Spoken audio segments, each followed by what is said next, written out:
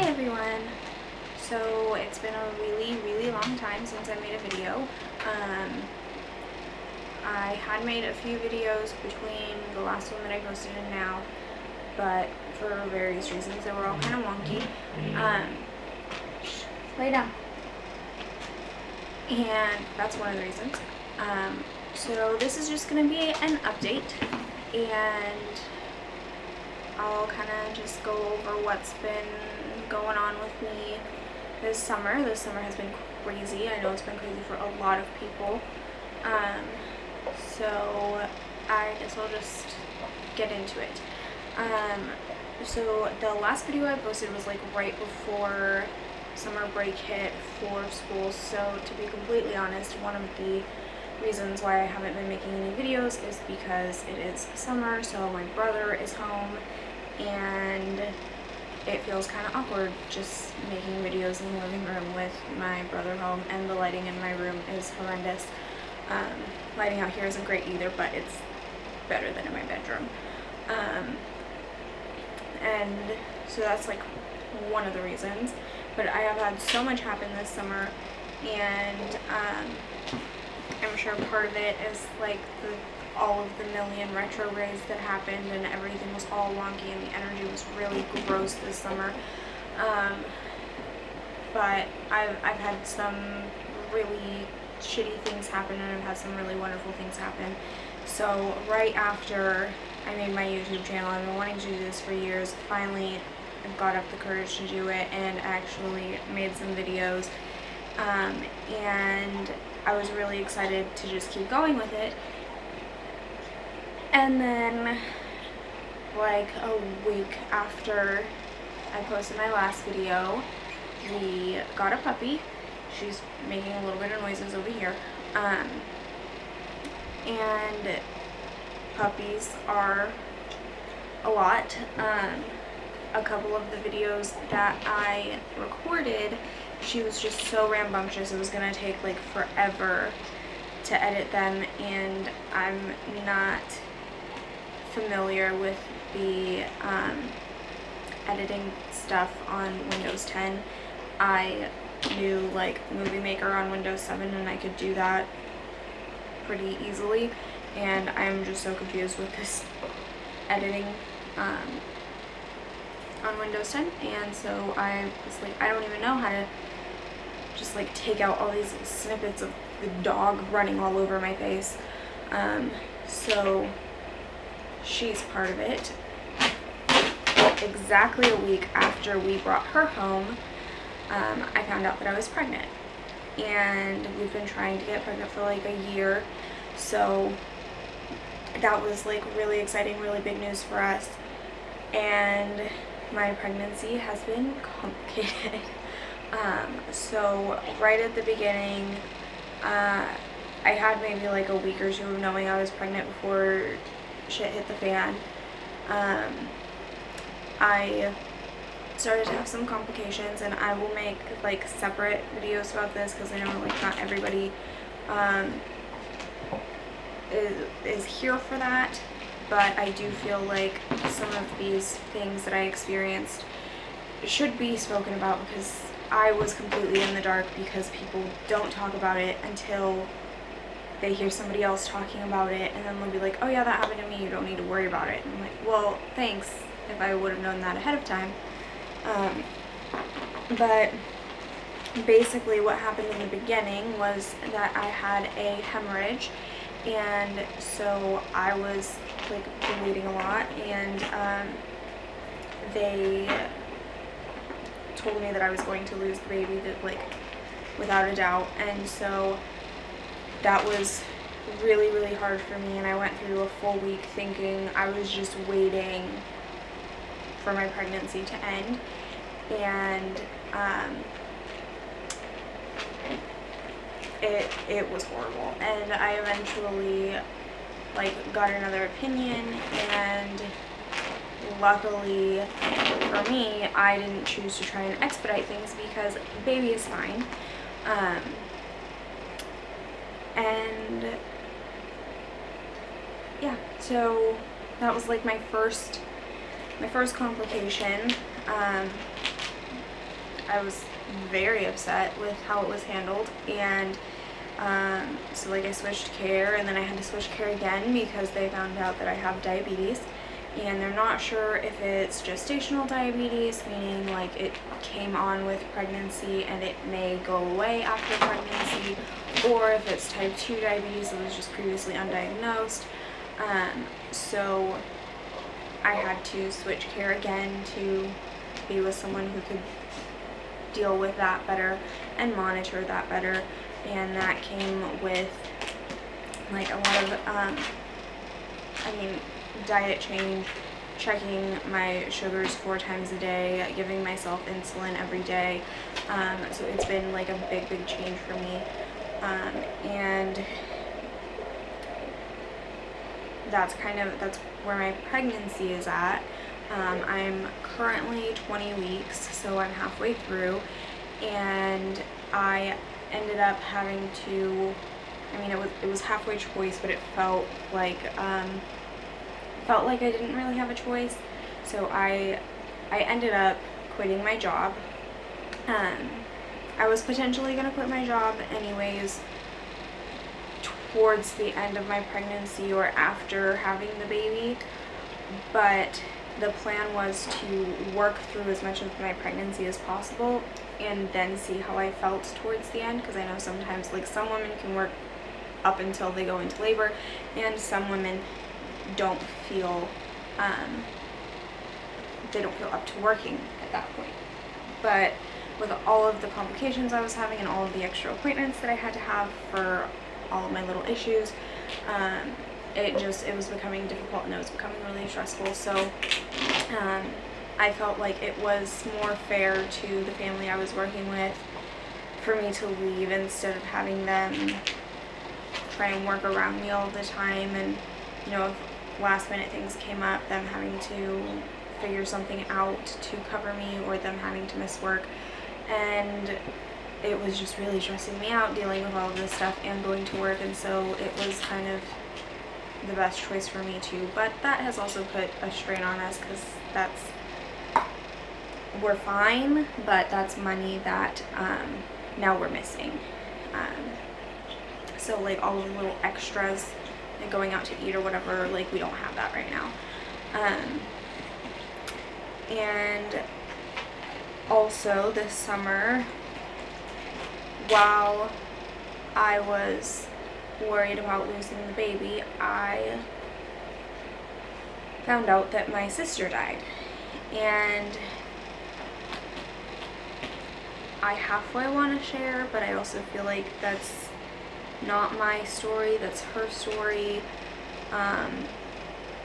So for now, I will keep like the details private, but it really sucked, because I had like recently, not like just talked to her, but I had recently talked to her, and she had just posted on Facebook like a few hours prior, and as far as I knew, everything was all right. Life is never perfect, but everything was okay with her as far as I knew. And then people just started posting on Facebook like, I can't believe she's gone, whoever she was to them, oh, I lost my this, I lost my that. And I was just like, what the fuck is going on? What is going on? Who, like, somebody has to have some sort of misinformation somewhere. Like, there's no way. There is no way. And so I started bugging all of these people who were posting, like, what are you talking about? Where did you hear this? Like, I am her sister. I need to know what's going on. I shouldn't be catching this from people that I've never heard her talk about before. Some of them I have, but some I was like, you are a completely random person. How did you get this information before half of her family? And it ended up being true.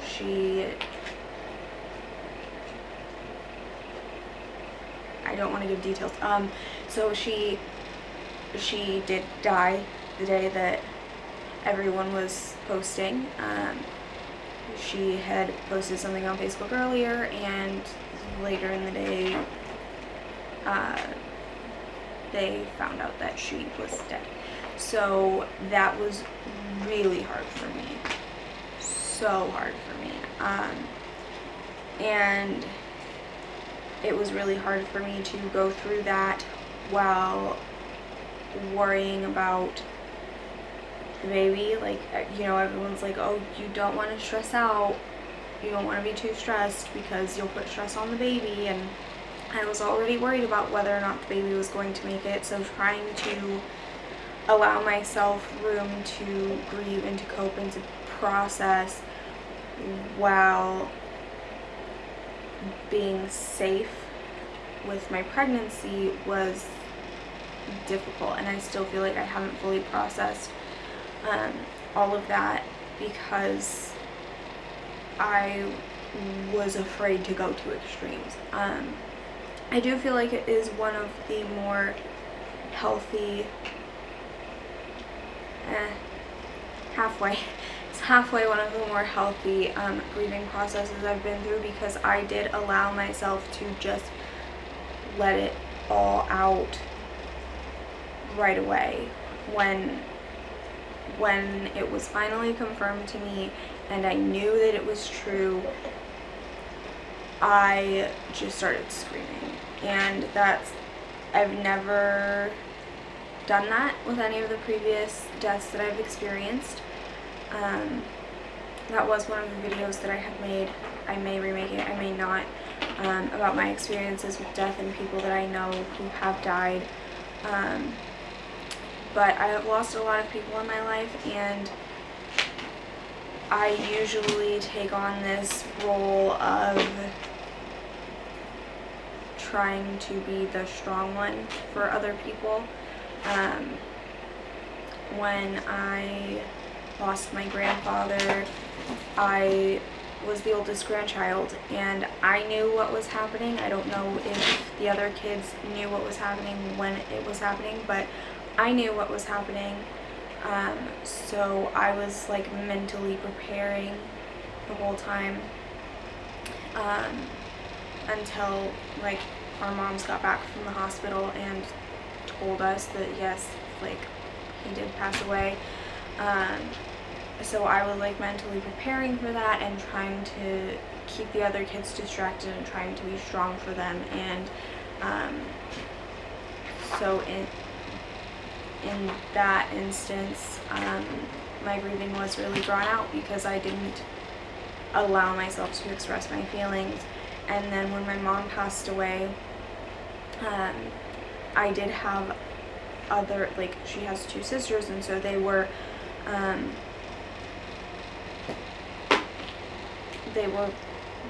partially in charge of like dealing with things, but technically I was her next of kin. I was the one who was supposed to be making the decisions, who was supposed to be in charge. So I had this responsibility to deal with, and I had my brother, and it's not healthy, but I was trying to be strong for him the way that my mom always would, and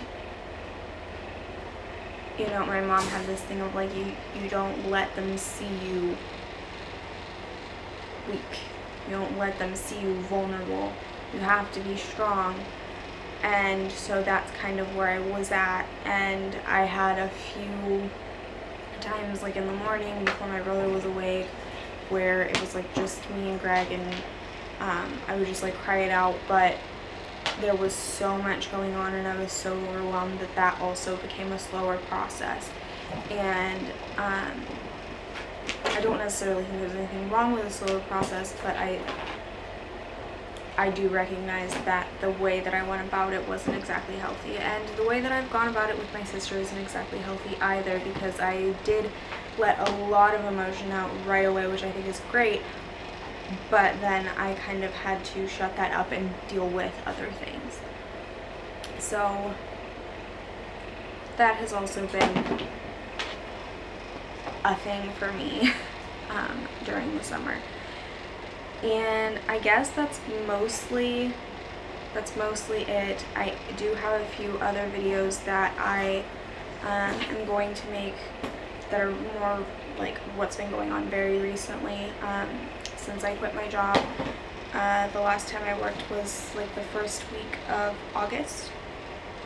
Now it's the 1st of September, so it's been about a month since I've been working, and I have had things come up.